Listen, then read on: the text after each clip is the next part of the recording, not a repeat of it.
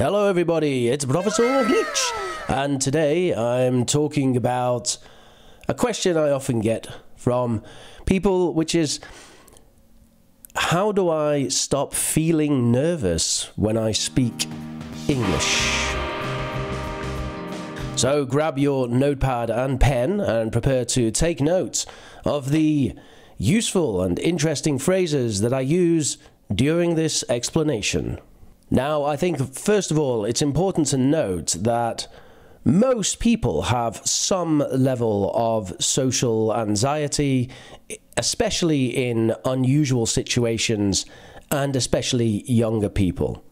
So it's actually quite normal to feel nervous when you're doing something slightly unusual. And even if you're doing something kind of usual, like going to meet an old friend at a coffee shop, sometimes you might have a small level of underlying social anxiety in that situation. And for some people, this anxiety is stronger, and for some people, it's less. And that is something that you can work on over time and improve. And I'll talk a bit more about my personal situation in a moment, but social anxiety is definitely something that I deal with and certainly dealt with a lot when I was younger. So the first lesson here is everyone to some extent feels nervous, especially when speaking another language. So you have to realize that's kind of normal. It's not that you're doing something wrong there, that's just to be expected. So you accept it and move on. And the reality is, and this brings me to my next point, that even when you're nervous, you can still speak. And it's true that your performance might be a little reduced. Again, that's normal. When I play guitar on my own, I play better than when I have someone listening to me. That's just what happens. It's the social pressure and realization of having someone watching you. It's quite normal for that to affect your performance. The lesson to take away here is that if you improve your English when you're relaxed, although it won't be as good when you're nervous, it will still get better. So as your when I'm on my own English gets better, or when I'm speaking to a comfortable person like my teacher, my English gets better, then your nervous English, which might be a lower level because you're nervous and it's more difficult to think about things, will still improve, like this.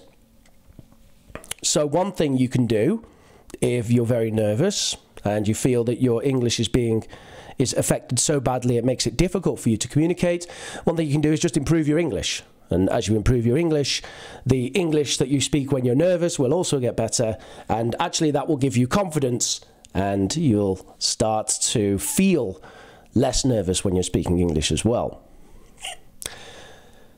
The next thing to consider is that mistakes are not a big deal. And I've talked before about the idea of accuracy versus fluency, and you should have it fairly clear in your head about when it's important to care a lot about accuracy and when it's important to disregard accuracy in the name of fluency. In the real world, fluency is king. I've said it before. It's all about fluency. The person who can express their ideas the quickest and in the most sort of succinct way is often the person who gets their point across better.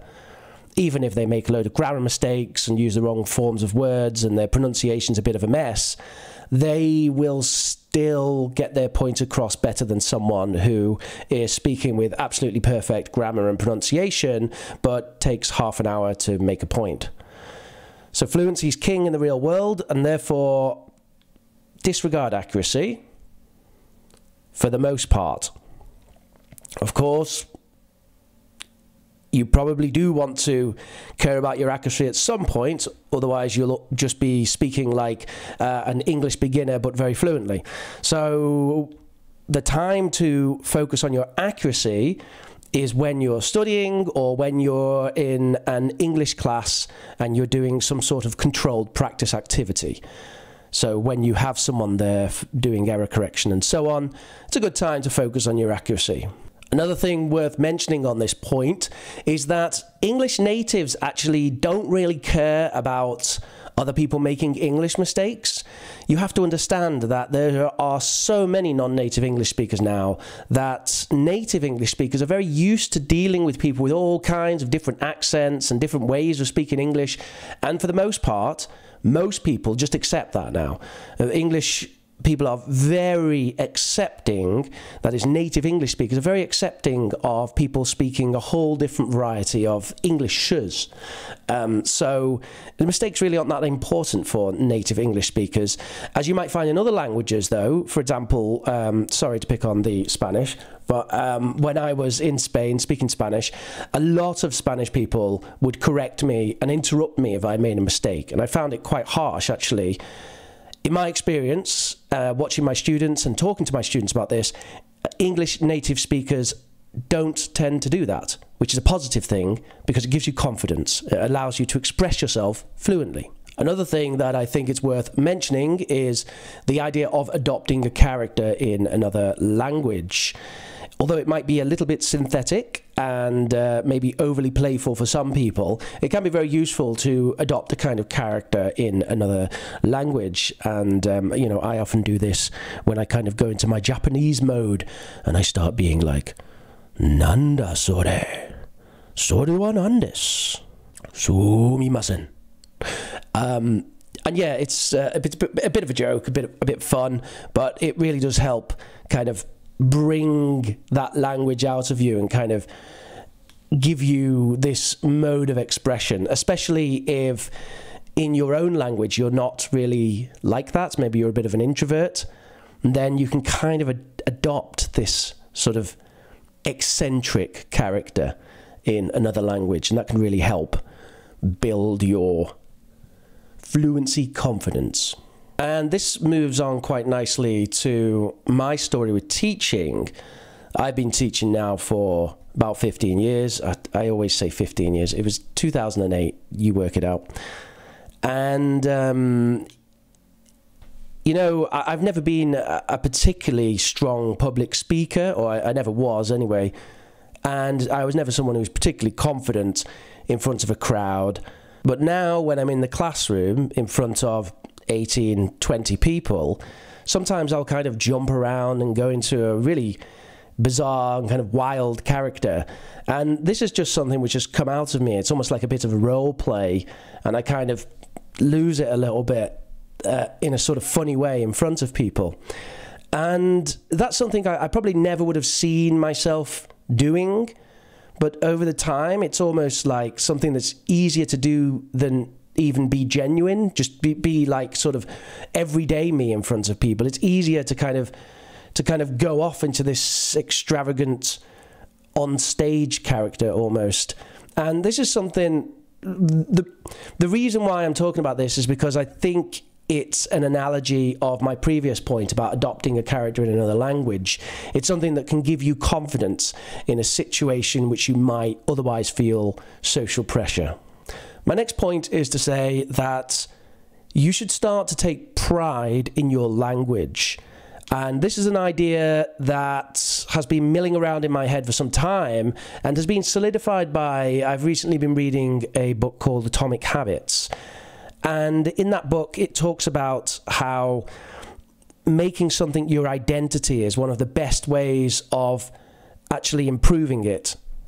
Because you make it your identity, it becomes a behavior, and then it becomes something that you do a lot of and you get good at. So when you take pride in something in your language, that's like saying, I'm not learning English, I'm an English speaker. Or I'm not improving my pronunciation, I'm someone with good pronunciation in English, and I'm going to make it better. But you know, you find one aspect of your language which you're proud of, whether it's your British sounds or your exceptional vocabulary or your idioms. I know some students get very proud about their idioms, and then they learn all these idioms, maybe a bit too many idioms, but still that pride And that identity helps them to boost their spoken English sort of to the next level. And finally, there's a little phrase which can give some people a little boost of confidence, or at least make them feel more relaxed. And that is to say something like, sorry for my English, or, you know, sorry if I make mistakes with my English, something like that. Now, I want to say it is actually fine to say that. I'm not of the belief that you have to stop apologizing for your English or whatever. Some people might tell you that. I think it's fine if it makes you feel relaxed. Just realize that you're doing it to be polite. You're not doing it because you're a bad English speaker. You're just doing it to be polite. That's all. Just giving someone a heads up. You know, sometimes I might choose the wrong word. Sorry about that. You know, deal with it. And as I've said before, this is actually more of an issue when you're speaking to other non-native speakers, because native speakers in general won't really pull you up on errors. And native speakers, I think, are getting quite good now at dealing with a whole range of non-native speaker levels, because there's so many non-natives out there, and they're a part of our communities, societies and countries, and people in general, natives are just getting good at communicating with non-natives with lower or higher levels. So there are my thoughts for the day. I hope you found this video useful, and I hope that you've got some nice, tasty, spicy vocabulary from it. Thank you very much for watching. Do smash that like button. Do comment down below. And of course, if you're not subscribed, why are you not subscribed? I'm intending to do some live streams on this channel soon, so I hope to see you there. Catch ya later.